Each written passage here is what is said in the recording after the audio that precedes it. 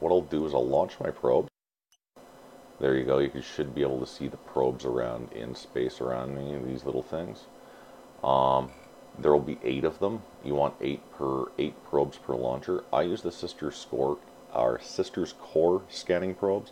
They do cost a little bit more, but they do work quite a lot better. So if you can afford them, definitely go for them. Now, double left click somewhere off in space that's not going towards anything. Like I don't want to go over here because I'm going to run into that customs office. So I'll go double clicking right there. I'll move towards it at full speed. Then I'll engage my cloaking device. Once I've engaged my cloaking device, I'm essentially invisible. The chances of anybody running into me are almost 0 at this point. So, the only other thing that's showing a trace that I was there is my scanner probes are still there. So what you got to do, press the F10 key on your keyboard. It should pull up this. Make sure that your probe scanner display is up. You can access your probe scanner display right by clicking this icon here, and probe scanner's right there. As you can also see, the hotkey is also Alt-P if you want to pull it up. Make sure that you are in the solar system view like this. If you're not, and you get the star map, down at the bottom here, it automatically minimizes it. Why, I have no idea. Left click there. It'll bring up this lovely little menu here, which you can change between star map and solar system map. You want the solar system map for scanning. So back to here, then I'll minimize this to get it out of the way. If you can't find it or it doesn't appear and you're in the star map or whatnot, bottom left here, left click that. It should unminimize it so you can actually use it. So go with right here. My probes have started off. You can see this lovely little box with the arrows all around it. Now, the first thing I'm going to do is on these icons on their probe scanner panel here, make sure it's on probe scanner, not directional scanner, because you're not going to find any of the buttons. Pinpoint formation, this one right here, left click on it once. That's going to give you the scanning, the pinpoint formation that you need. The one to the left of it, the spread formation, I have found almost no use for it. Do not use that one. You may also notice that, as you can see, I have tons of little blocks. You can move the entire thing as a formation unto itself. You can also divide up each of the probes and move them individually if you want to. Coincidentally, my push-to-talk key for my audio is my shift key, and it is also the modifier key to go between moving your formation of probes as a whole or dividing them up individually. So anytime I'm talking, you will see the 8 probes as individual blocks. Now, if you see, what I'm going to do is I'm going to move, first of all, I'm going to move the base box that I have there. Don't drag on the box itself. That'll confuse the hell out of you. Do not do that. Find one of the arrows on the side of it and drag it either left to right or up to down, and do it that way. So I'll show you, I'll center this and watch of where, if you'll see, I'm actually looking down over top of it, not to the side to start off with. So I start off at the top and go like this. Center it there about as best as I can. Then what I'll do is I'll change my view to the side, like this, and where it looks centered over top here, look pretty center in there. When you go to the side, you find out it's not as centered as you thought. You're trying to manipulate a 3-dimensional field on a 2D plane. It is a pain in the ass, and it does take some getting used to. So I'll readjust this. Now what I'll end up doing is I don't click on any of the arrows or the boxes. What I'll do is I'll just highlight, so I have one of the bubbles selected on the outside without pressing shift, and drag it outwards, and you'll increase the range like so. You want the range slightly bigger than the target you're trying to scan. I'm going to click on Analyze now, and then you wait. Note that we're cloaked while doing this. your skills do help, and they do help with speed a little bit. Scan strength, then pinpointing or scan deviation. The dump stat for scanning is speed. It's more important that you have higher strength and you are more accurate for speed's sake than the actual scanning speed itself. Not that the scanning speed skills or upgrades hurt you any, it's just they're not as important as the probe scan strength. So I've got this down to 7.7% as you can see here. If there are multiple signatures, you can left click like this so that it's highlighted. Only the highlighted ones will display on your display here. So if there was like 3 or 4 of them, all the rest would disappear and only things that applied to that signature. You can also hold down the control key as a modifier and click several of them, or hold down the shift key and select an entire range. I'll show that in the next system if there's more than one signature here. So now I've found a point. What I'm going to do is I'm going to recenter the middle of my block or my probe formation right in the middle of that, or as close to it as I possibly can. And then I'm going to lower the size of these blue scanning spheres around, because the smaller the sphere size, the more accurate the results are, and the higher the signal strength. To get a signature to be useful, you have to get it to 100%. You cannot warp to it, you cannot save it as a bookmark until you get the signal strength to 100%.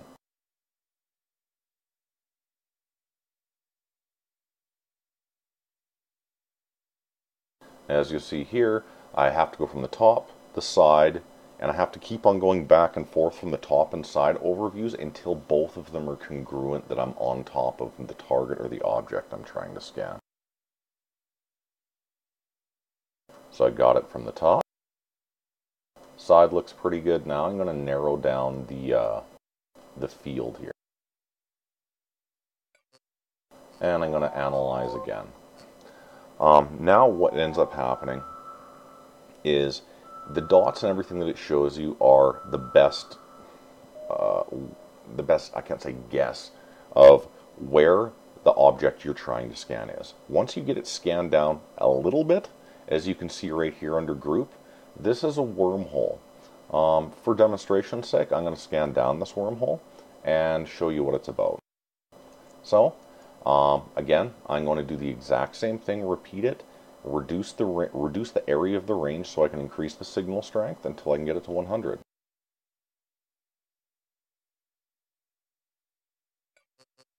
Some of the times, as you get your skills up and you're able to use better scanning gear, the Tech 2 launchers, using like sister core probes, those things help, as well as the ship types that you're using. You can kind of skip steps. As you see there, I narrowed it down very quickly. You may need an intermediary scan there because there's a deviation on the scanning.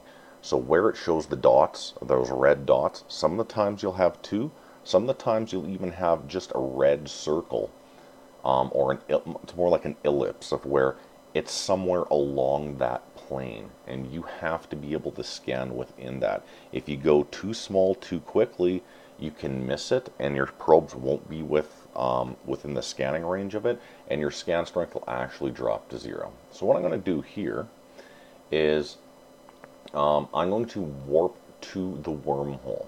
If you're warping to the wormholes, especially if you're new with wormholes, I would suggest warping at a distance that is not 0. So let's try 50 kilometers. I'm pressing F10 to go back to the regular view. Now that I'm back in the regular view, I will drop my cloak, recover my active probes. Make sure to do this. There's a timer right here, 57 minutes, 17, 16 seconds, until those probes all die. If I recover the active probes, they'll go back into my cargo hold, as you'll see here. I can right-click and reload them into my probe launcher, either the expanded or the core one. I suggest using the core one. You cannot, however, reload this while you're cloaked, and if you do cloak up mid-reload, you'll cloak up just fine. Just once it finishes the reload cycle, it won't have reloaded it. So here, on once you scan the wormhole down to 100, or whatever it happens to be, you can left click on the signal strength 100 will change into an arrow which will warp to. That'll warp you to 0. If you right click on the entire line here, it will give you, in this case, a line 2 because I'm already on grid with it, but you can warp to it at like, 10, 20, 50, 100, and do something like that. So here in the wormhole, this is X702 wormhole. Right click, go to show info. This line, there we go. Leads into unknown parts of space. That means that will go to wormhole space. You do not want to be going through there, especially if you're not familiar with it. You will get yourself killed. When you pop through a wormhole, anything that you're running on the other side, you'll be playing by those rules. A wormhole can go from high sec, which I'm in right now is 0.5 system, to another high sec system on the other side of Eve. It could be 15, 20 jumps away. It could go to low sec, that could be 8 jumps away. It could also throw you in null sec 50 jumps on the other side of the map. If you go through wormholes and you use wormholes like that, always make sure to bookmark the other side where you go through so you can easily find your way back. Wormholes do not last indefinitely. They close over time or over a certain amount of mass going through it. If you're interested in more reading on that, just Google EVE Online wormholes. There's tons of information and there's a lot to learn on that. Alright, here in Jacanerva, there is 2 signatures in here. Now, as opposed to what I was doing before, with warping to a celestial, dropping my probes, then cloaking, I'll show you what I would normally do in my covert ops cloak. This gives you a nice advantage and makes things a little bit easier. So I'll do something like this. I'm double left clicking in space so that it will drop my cloak. I'll throw on my micro warp drive. I will cloak and then I will launch my probes immediately afterwards. It'll look something like this.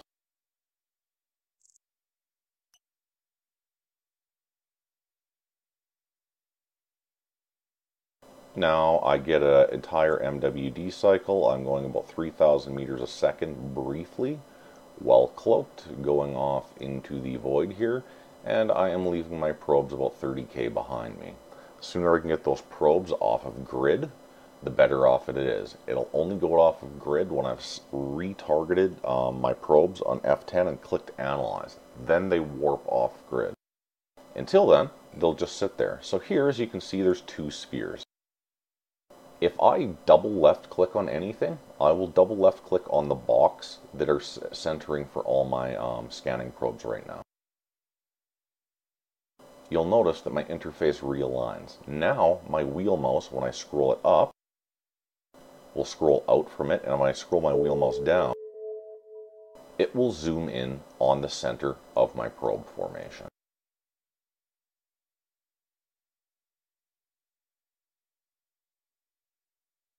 Well cloaked any of the modules here, or I can't use them. What I'll do is I'll launch my probe.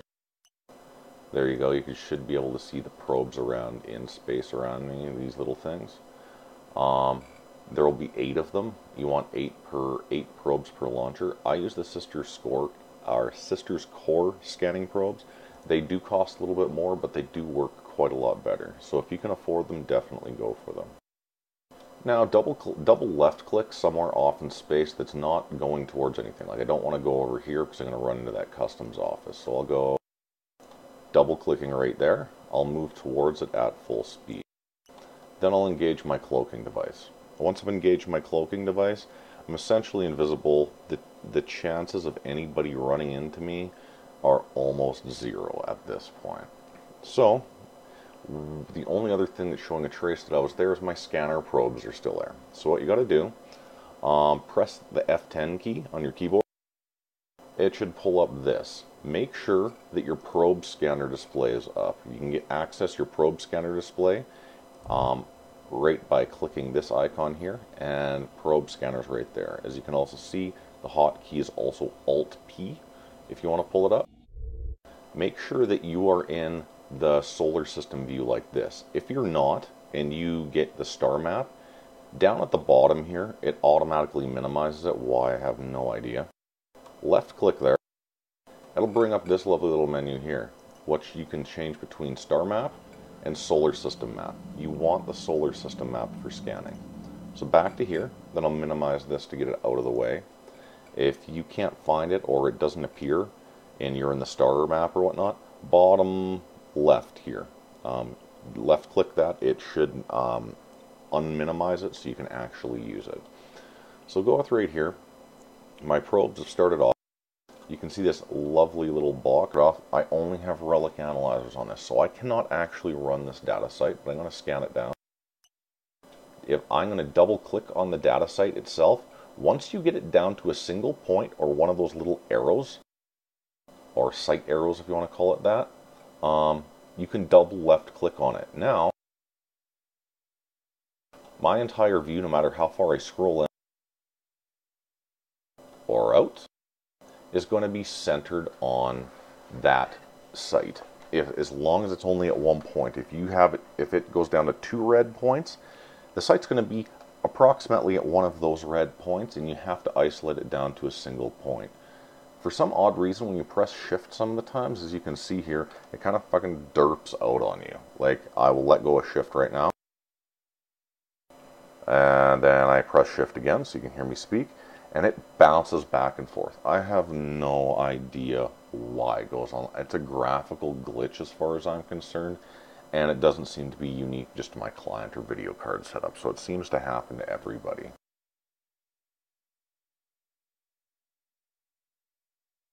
I find by readjusting the sphere or the range on the formation, it resets it to the middle of it. So I'm going to scan down this data site now.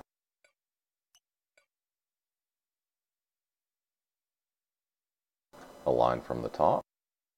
Now I'm switching to the horizontal view. And I'm off. Looking better. And better still. And now analyze. We sit here and wait for this.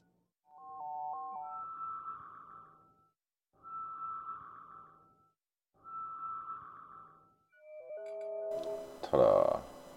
Local greases shattered life support unit. Now I could warp to this. Usually when I warp to these, warp drive active. Yikes, 122 AU, that's a long ways away. I'll decloak.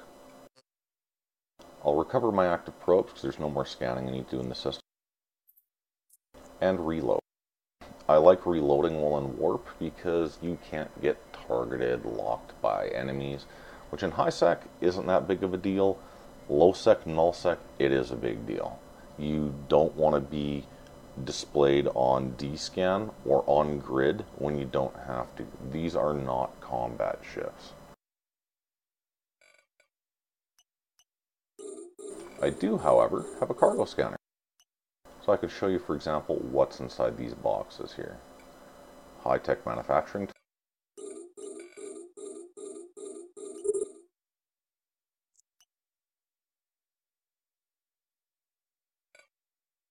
Junk. And yay, crappy data cores. I do not like data sites because unless you usually get a rare drop or the high-end sleeper sites, they suck. Anyways, that's how it is at this site. The rest of it is just hacking. Hacking I'm going to leave to either a separate tutorial or allow you guys to be able to find that on your own. I just wanted to get people, give you some graphical or visual representation of exactly how the scanning interface works. If you have any questions or comments, please feel free to email me or drop a comment on the channel. I will get back to you as soon as humanly possible, and good luck out there.